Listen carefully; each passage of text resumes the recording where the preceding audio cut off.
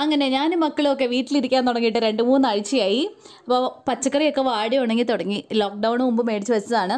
അപ്പോൾ ബീൻസ് ഉണ്ട്, ക്യാരറ്റ് ഉണ്ട്, കുറച്ച് സ്പ്രിംഗ് ഒനിയൻ വാടി ഉണങ്ങിയതുണ്ട്. അപ്പോൾ ഇത് വെച്ച് നമുക്കൊരു ഫ്രൈഡ് റൈസ് ഉണ്ടാക്കാമെന്ന് വിചാരിക്കുകയാണ്. ഇന്നും നല്ല പെർഫെക്റ്റ് റെസിപ്പീസ് ഒന്നും അല്ല. ഇന്ന് നമുക്ക് ഉള്ളത് വെച്ച് എങ്ങനെ അടിപൊളിയായിട്ട് ജീവിക്കാം. റൈസ് ഉള്ളത് കൊണ്ടാണ് കേട്ടോ നമ്മളിതുപോലും ഇല്ലാത്ത എത്രയോ പേര്. അപ്പം നമ്മളുള്ളത് വെച്ച് എങ്ങനെ അഡ്ജസ്റ്റ് ചെയ്തു എന്ന് നിങ്ങൾക്കൊന്ന് കാണിച്ചു തരുന്നു എന്ന് മാത്രം. അപ്പം നമ്മുടെ വെള്ളമൊക്കെ തിളപ്പിക്കാൻ വെച്ചിട്ടുണ്ട്. വെള്ളം നമ്മൾ എത്രയാണോ അരി എടുക്കുന്നത് അതിൽ നല്ല ഇരട്ടി വെള്ളം എടുക്കുക. അപ്പോൾ വെള്ളം നല്ലതായിട്ട് തിളച്ച് വരുമ്പോഴത്തേക്കും 1 സ്പൂൺ വെജിറ്റബിൾ ഓയിൽ അല്ലെങ്കിൽ എള്ളെണ്ണ ചേർക്കുക. പിന്നെ ആവശ്യത്തിന് ഉപ്പ് ചേർക്കുക. ഫ്രൈഡ് റൈസ് ആകുമ്പോൾ നമുക്ക് ഉപ്പ് ചേർക്കണം.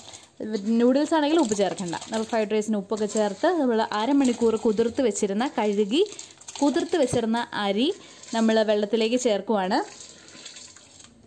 ഒരരിമണി പോലും കയ്യിൽ നിന്ന് താഴെ പോകുമ്പോൾ ഇപ്പോൾ വിഷമമാണ് കേട്ടോ. കാരണം ഇനിയുള്ള കാലം എങ്ങനെയാണ് എന്താണെന്ന് നമുക്കറിയില്ല. അപ്പോൾ പിന്നെ നമ്മുടെ കയ്യിൽ നാരങ്ങ ഇല്ലാത്തതുകൊണ്ട് ഉള്ള വിനാഗിരിയാണുള്ളത്. വിനാഗിരി വെച്ച് നമുക്ക് അഡ്ജസ്റ്റ് ചെയ്യാം. അപ്പോൾ വിനാഗിരി 1 ടീസ്പൂൺ ഒഴിക്കുന്നു. നാരങ്ങ ഇല്ലാത്തവർ ഇങ്ങനെയൊക്കെ അഡ്ജസ്റ്റ് ചെയ്യല്ലേ, അപ്പോൾ ചെയ്യാൻ പറ്റും. ലേശം പുളിപ്പുണ്ടെങ്കിൽ അരികൾ തമ്മിൽ കൂട്ടി ഒട്ടാതിരിക്കും. അപ്പോൾ നാരങ്ങ നീരാണ് ബെസ്റ്റ്. അതില്ലെങ്കിൽ വിനാഗിരി അല്പം ഒഴിക്കുക. ഒരരി എടുത്തിട്ട് പ്രസ് ചെയ്ത് നോക്കുമ്പോൾ ഇതാ ഇങ്ങനെ 5-6 പീസായിട്ട് ഇങ്ങനെ അരഞ്ഞു വരുന്നുണ്ടെങ്കിൽ വേവ് പാകമായി എന്നർത്ഥം. നമുക്കിത് മാറ്റാം, ഊറ്റിയെടുക്കാം. അപ്പോൾ നമ്മൾ കുറച്ച് വെജിറ്റബിൾ ഓയിൽ ഒഴിച്ചു. വെജിറ്റബിൾ ഓയിലിലേക്ക് കുറച്ച് ഉപ്പ് ആദ്യം ചേർത്ത് കൊടുക്കുക. ഉപ്പ് ചേർത്ത് കൊടുത്തു കഴിഞ്ഞാൽ വെജിറ്റബിൾ ക്രഞ്ചി ആയിട്ട് ഇങ്ങനെ കടിച്ചിരിക്കും. അപ്പോൾ അത് സോഫ്റ്റ് ആവാതിരിക്കാനും നല്ലതാണ്. അപ്പോൾ ആദ്യം നമ്മൾ ഉപ്പ് ചേർത്ത് കൊടുത്ത് ഒന്ന് ഇളക്കി കൊടുക്കുക. അപ്പോൾ നമ്മൾ ആദ്യം ചേർക്കാൻ പോകുന്നത് സ്പ്രിംഗ് ഒനിയൻ്റെ വൈറ്റ്സ് ആണ്. അതിന് ഒരു ഉള്ളിയുടെ തന്നെ ഒരു മണവും ചുവയൊക്കെ. അപ്പം അത് സെപ്പറേറ്റ് ആയിട്ട് അതിൻ്റെ വൈറ്റ് ഭാഗം തന്നെ ആദ്യം ചേർക്കുന്നതാണ് നല്ലത്. അപ്പോൾ ഒരു ചൈനീസ് ഫ്ലേവറൊക്കെ വരും. ചൈനീസ് ഫ്ലേവർ ആണെങ്കിലും വരും. ഈ ഫ്രൈഡ് റൈസിന് നമ്മൾ പച്ചക്കറി വഴറ്റുന്നത് മുഴുവൻ ഹൈ ഫ്ലെയിമിലിട്ടാട്ടോ. ആ ഹൈ ഫ്ലെയിമിലിട്ട് ചെയ്താൽ മാത്രമേ നമുക്ക് റെസ്റ്റോറൻറ്റിൽ കിട്ടുന്ന ഒരു ക്രഞ്ചിനെസ് കിട്ടത്തുള്ളൂ. അപ്പോൾ നമ്മൾ ഹൈ ഫ്ലെയിമിൽ തന്നെ ഇട്ടുകൊണ്ട് ഫുൾ ചെയ്യണം. അപ്പോൾ നമ്മൾ ഇതൊന്ന് ചെറുതായിട്ട് ഇളക്കി കൊടുത്തുകൊണ്ടിരിക്കുക ഹൈ ഫ്ലെയിമിൽ. അപ്പം അത് മുരിഞ്ഞുകൊണ്ടിരിക്കും. ഇനി നമുക്ക് വെളുത്തുള്ളി ചേർത്ത് കൊടുക്കണം. 1 ടീസ്പൂൺ അല്ലെങ്കിൽ നമ്മുടെ കയ്യിലുള്ള പാകത്തിന് എടുത്ത് വളരെ കുറച്ച് ഉപയോഗിക്കുക. അപ്പോൾ 1 ടീസ്പൂണോളം ഞാൻ ചേർക്കുന്നു. ഇനി നമുക്ക് സവാള ചേർത്ത് കൊടുക്കാം. സവാള ചെറിയ ക്യൂബ്സായിട്ട് കനം കുറച്ച് അരിഞ്ഞതാണ്. അപ്പോൾ അത് ചേർത്ത് കൊടുത്തു.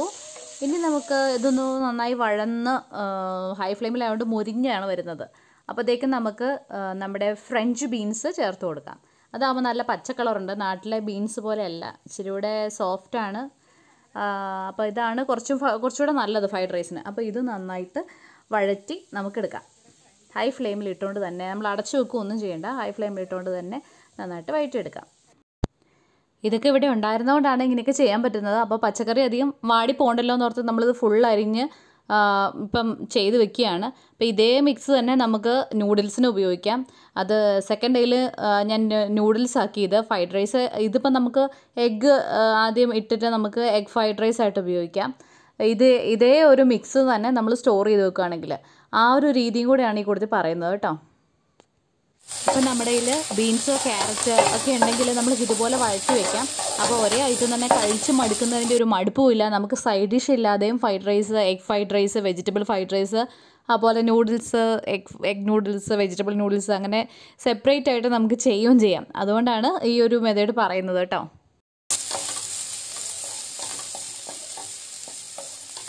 നമ്മൾ ബീൻസ് ഒരു 2 മിനിറ്റ് നേരം ഇളക്കി കൊടുത്തിട്ട് നമ്മൾ ക്യാരറ്റ് ചേർത്ത് കൊടുത്തു. ക്യാരറ്റും ചെറിയ ക്യൂബ്സ് ആയിട്ടാണ് നമ്മൾ അരിഞ്ഞിരിക്കുന്നത് കേട്ടോ. അപ്പോൾ ക്യാരറ്റും നല്ല ഹൈ ഫ്ലെയിമിൽ തന്നെ ഇട്ട് കൈയെടുക്കാതെ ഒരു 2 മിനിറ്റ് നേരം വഴറ്റി കൊടുക്കുക. അപ്പോൾ ഇത് ഒരു 2 കപ്പ് ഓളം പച്ചക്കറി മൊത്തത്തിലുണ്ട്. ഇത് മൊത്തം ഇപ്പം എടുക്കുന്നില്ല, ഇന്നും നാളെയൊക്കെ ആയിട്ട് നമുക്ക് ഉപയോഗിച്ച് തീർക്കാം. ഏതായാലും ഇന്ന് ഉച്ചക്കത്തേക്ക് ഉള്ള വെജിറ്റബിൾസ് എടുത്തിട്ട് ബാക്കി ഫ്രിഡ്ജിലേക്ക് കയറ്റാൻ പോവുകയാണ്. അപ്പോൾ ഇതിവിടെ ഇരിക്കട്ടെ. നമ്മുടെ റൈസിൻ്റെ കാര്യം നോക്കട്ടെ. ഇത് ഒരു 1/2 കിലോ റൈസ് മൊത്തം ഞാൻ വേവിച്ച് വെച്ചിട്ടുണ്ട്. ഇത് 3 നേരത്തേക്ക് ഞങ്ങൾക്കുള്ള റൈസ് ഉണ്ട്. അപ്പോൾ ഇത് ആദ്യത്തെ സെറ്റ് എനിക്ക് ഇന്ന് ഉച്ചയ്ക്ക് തന്നെ എടുക്കണം. അപ്പോൾ നമ്മളിത് തണുത്ത റൈസാണല്ലോ ഫ്രൈഡ് റൈസിന് നല്ലത്. അതുകൊണ്ട് 1 മണിക്കൂർ നേരത്തേക്ക് പെട്ടെന്ന് ഫ്രീസറിലേക്ക് കയറ്റി വെക്കുകയാണ്. അപ്പോൾ റൈസ് ഫ്രീസർ കയറി. നമ്മുടെ വെജിറ്റബിൾസ് സിമ്മിലിട്ടിട്ട് ഞാൻ സോസ് ചേർത്ത് കൊടുക്കാൻ പോവാണ്. സോസ് ചേർക്കാൻ പോയതുകൊണ്ടാണ് സിമ്മിലേക്ക് ഇട്ടത് ഫ്ലെയിം. ഇനി അതൊരു 2 കപ്പ് വെജിറ്റബിൾ ആണല്ലോ ഉള്ളത്. അപ്പോൾ അതിന് ആവശ്യമായത് 1 കപ്പിന് 2 ടീസ്പൂൺ സോയാ സോസ്, അതാണ് കണക്ക്. അപ്പം 2 കപ്പ് ഉള്ളതുകൊണ്ട് 4 ടീസ്പൂൺ സോയാ സോസും, പിന്നെ ഇവിടെ റെഡ് ചില്ലി സോസ് ഇരിക്കുന്നത് കൊണ്ട് മാത്രം അത് ഓപ്ഷണലാണ്, വേണമെങ്കിൽ മാത്രം ചേർത്താൽ മതി. അപ്പോൾ റെഡ് ചില്ലി സോസ് 2 ടീസ്പൂണും ചേർക്കുവാണ്. ഇനി ഇത് ചേർത്ത ശേഷം ഞാൻ ഫ്ലെയിം ഹൈ ആക്കി ഒന്ന് വഴറ്റി കൊടുക്കുവാണ്. 1 മിനിറ്റ് ഹൈ ഫ്ലെയിമിലിട്ട് നന്നായിട്ടൊന്ന് വഴറ്റി കഴിഞ്ഞാൽ റെഡിയായി. നമുക്ക് ഈ വെജിറ്റബിൾസ് വാടിപ്പോയില്ല, എടുത്ത് സ്റ്റോർ ചെയ്ത് വെക്കാം. ഇനി നമുക്കിതിനെ ഫ്രൈഡ് റൈസോ നൂഡിൽസോ ഇഷ്ടമുള്ള രീതിയിലേക്ക് മാറ്റാം. ഞാൻ എങ്ങനെയാണ് മാറ്റിയതെന്ന് ഇനി കാണിക്കാം കേട്ടോ.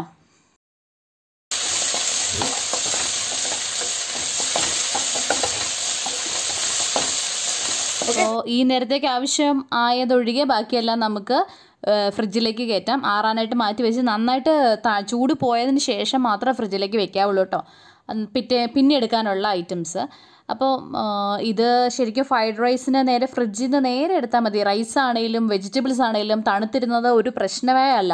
നേരത്തെ എടുത്ത് പുറത്ത് വെക്കേണ്ട ആവശ്യമില്ല. കാരണം ഈ വെജിറ്റബിൾസ് ആണെങ്കിലും റൈസ് ആണെങ്കിലും ആ തണുപ്പോട് കൂടി എണ്ണയിൽ കിടന്ന് മൊരിഞ്ഞ് വരുന്നതാണ് ഫ്രൈഡ് റൈസ്. അപ്പോൾ അതുകൊണ്ട് ഒരു പ്രശ്നവുമില്ല, തണുപ്പോട് കൂടി തന്നെ നമുക്ക് ഉപയോഗിക്കാം, നോ പ്രോബ്ലം. ഇത് നമ്മുടെ സ്പ്രിംഗ് ഓനിയൻ ഗ്രീൻസ് ആണ്. ഇതും കൂടി ഞാൻ ഈ വഴറ്റി വെച്ചിരിക്കുന്ന പച്ചക്കറിയുടെ മേളിൽ ഇടുകയാണ്. കാരണം ഇത് ഫ്രഷ് ആയിട്ട് വേണം നമുക്ക് ഉപയോഗിക്കാനായിട്ട്. അതുകൊണ്ട് ആ സമയത്ത് നമുക്ക് എടുത്ത് മിക്സ് ചെയ്യുമ്പോൾ ആ ഗ്രീൻ കളറൊക്കെ നമുക്ക് കിട്ടിക്കോളും. അപ്പോൾ അത് നമുക്ക് ആറാനായിട്ട് വെച്ച് മാറ്റാം. ഈ ഒരു നേരത്തേക്ക് 3 മുട്ട എടുക്കുകയാണ്. മുട്ട ഉള്ളത് കൊണ്ടാണ്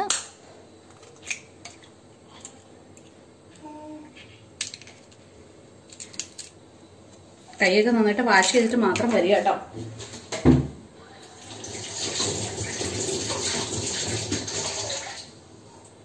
മുട്ടയൊക്കെ പൊട്ടിച്ച് കഴിയുമ്പോൾ വീണ്ടും ഒന്നുകൂടെ കൈ കഴുകുക, അല്ലാതെ ഇപ്പം നമുക്കൊന്നും ചെയ്യാൻ ഇല്ല. 3 മുട്ട ചേർത്തു.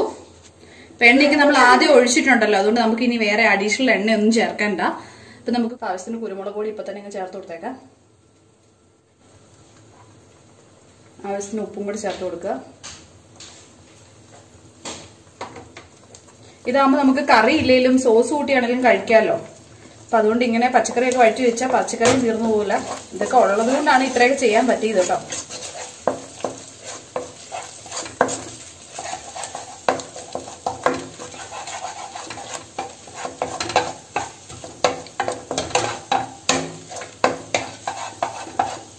ഹൈ ഫ്ലെയിമിലിട്ടാണ് ഇത് ചെയ്യേണ്ടത്.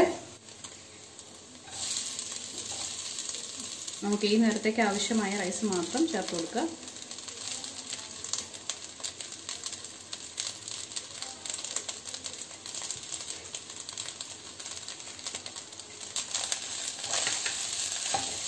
എന്നിട്ട് ഹൈ ഫ്ലെയിമിൽ തന്നെ ഇട്ട് മിക്സ് ചെയ്തെടുക്കാം.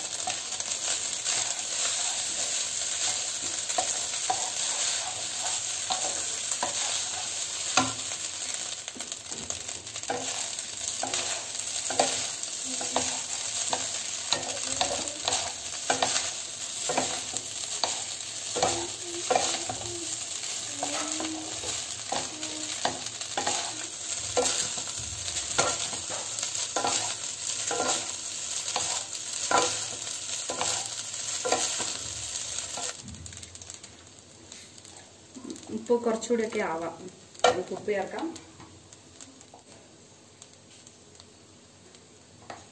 ഇനി അവസാനം നമുക്ക് ചേർത്ത് കൊടുക്കാനുള്ളത് നമ്മുടെ എള്ളെണ്ണയാണ്. എള്ളെണ്ണ കുറച്ചുകൂടി ചേർക്കാം. ഇനി മിക്സ് ചെയ്ത് എടുക്കാം.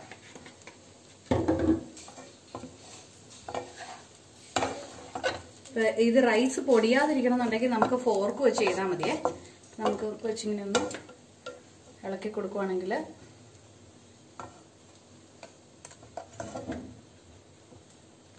റൈസ് പൊടിയാതിരിക്കും.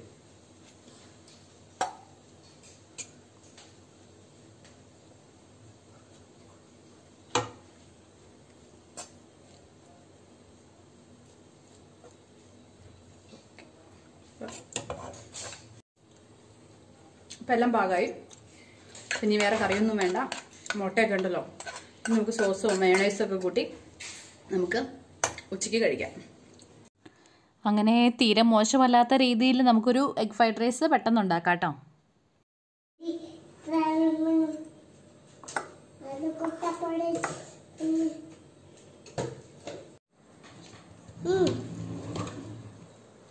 ഇനി നമുക്ക് രണ്ടാം ദിവസം ഇതേ വെജിറ്റബിൾസ് വെച്ച് ഇൻസ്റ്റൻ്റ് ആയിട്ട് നൂഡിൽസ് ഉണ്ടാക്കാം. ടോപ്പ് റാമനാണ് കേട്ടോ ഞാൻ യൂസ് ചെയ്തേക്കുന്നത്. അപ്പോൾ നമ്മൾ വെള്ളം തിളയ്ക്കാൻ വെച്ചു. ഇതിലേക്ക് നമ്മൾ 560 ഗ്രാമിൻ്റെ ഒരു 8 ബാറുള്ള നൂഡിൽസാണ് എടുക്കുന്നത്. നൂഡിൽസ് ആവുന്നതുകൊണ്ട് പെട്ടെന്ന് തീരും കേട്ടോ. രാവിലെ 2 നേരത്തേക്ക് നമുക്ക് ഇത്രയും വലിയൊരു ബാറ് കിട്ടത്തുള്ളൂ.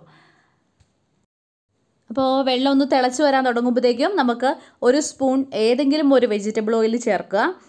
അതിനുശേഷം നമുക്ക് ഉപ്പ് വളരെ കുറച്ച് ചേർത്താൽ മതി കേട്ടോ. കാരണം ഇൻസ്റ്റൻറ്റ് നൂഡിൽസിൽ ഓൾറെഡി നല്ല ഉപ്പുണ്ട്.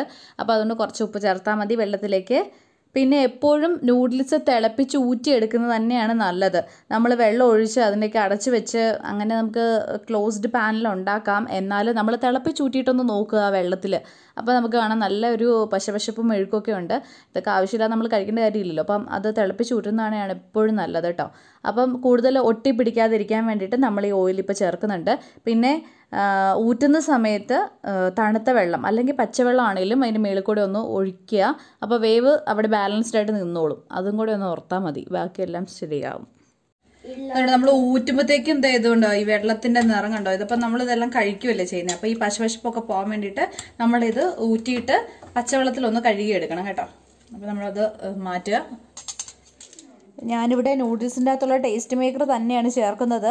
അപ്പോൾ 8 ബാറാണുള്ളത്. അതുകൊണ്ട് 8 പാക്കറ്റാണ് ടേസ്റ്റ് മേക്കർ. അതിൽ ഞാൻ ഒന്ന് കുറച്ച് 7 പാക്കറ്റ് ടേസ്റ്റ് മേക്കറാണ് കേട്ടോ ചേർക്കുന്നത്. അപ്പോൾ നമ്മൾ ഫ്ലെയിം ഓൺ ചെയ്ത് ലോ ഫ്ലെയിമിലാക്കിയിട്ടിരിക്കുന്ന പാനിലേക്ക് 7 പാക്കറ്റ് ഇൻസ്റ്റൻറ്റ് ടേസ്റ്റ് മേക്കർ ചേർക്കുവാണേ. ഇതിലേക്ക് 1 ടേബിൾ സ്പൂൺ എണ്ണ ഒഴിച്ചു കൊടുത്തു. പലരും പല രീതിയിലാണ് ഇൻസ്റ്റൻറ്റ് നൂഡിൽസ് ഉണ്ടാക്കുന്നത്. ഇതാണ് ഞാൻ ഇപ്പോൾ ചെയ്ത രീതി. ഇത് കുഴപ്പമില്ല, നല്ലതാണ്. അപ്പോൾ നിങ്ങൾക്ക് ട്രൈ ആവുന്നൊരു മെത്തേഡാണ് കേട്ടോ. ഇതിലേക്ക് 1 കപ്പ് വെള്ളവും കൂടെ ഒഴിച്ച് നന്നായിട്ട് തിളയ്ക്കാനായിട്ട് അനുവദിക്കുക.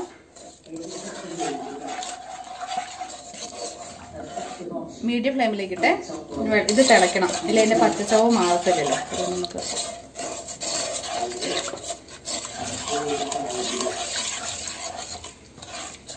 ഇതൊന്ന് ചെറുതായി തിളച്ച് വരുമ്പോഴത്തേക്കും നമ്മൾ നേരത്തെ വഴറ്റി വെച്ചിരുന്ന, ഇന്നലെ വഴറ്റി ഫ്രിഡ്ജിൽ വെച്ചിരുന്ന അതേ പച്ചക്കറി തന്നെ എടുത്ത് നമ്മൾ ഇതിലേക്ക് മിക്സ് ചെയ്യുകയാണ്. പച്ചക്കറി ചേർത്തില്ലെങ്കിലും കുഴപ്പമൊന്നുമില്ല.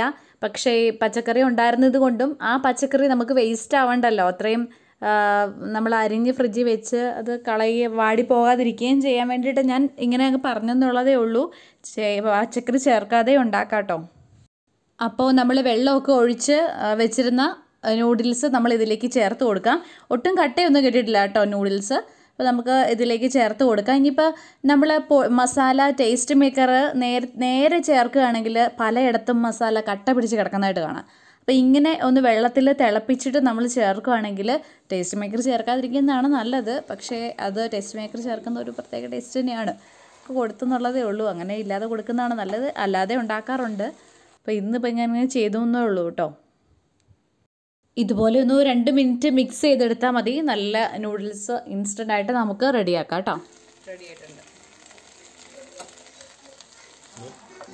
അപ്പോൾ വീട്ടിലെങ്ങാനും കുറച്ച് ബീൻസോ ക്യാരറ്റോ വാടിയതുണ്ടെങ്കിൽ ഇത് ട്രൈ ചെയ്ത് നോക്കുക. അല്ലാത്തവർ വിഷമിക്കേണ്ട കേട്ടോ, എല്ലാം ശരിയാകും. നമുക്ക് ബീൻസും ക്യാരറ്റും ഒക്കെ ഇഷ്ടംപോലെ ആവുന്ന ഒരു സമയത്ത് ഇതുപോലെ ഇൻസ്റ്റൻ്റ് ആയിട്ട് നൂഡിൽസും ഫ്രൈഡ് റൈസും ഒക്കെ നമുക്ക് ഉണ്ടാക്കാം. അതുവരെ എല്ലാവരും സേഫായി ഹെൽത്തിയായി ഹാപ്പിയായി വീടുകളിൽ തന്നെ ആയിരിക്കുക. അപ്പോൾ മറ്റൊരു വീഡിയോയിലൂടെ വീണ്ടും കാണുന്നവരെ by. Thank you for watching.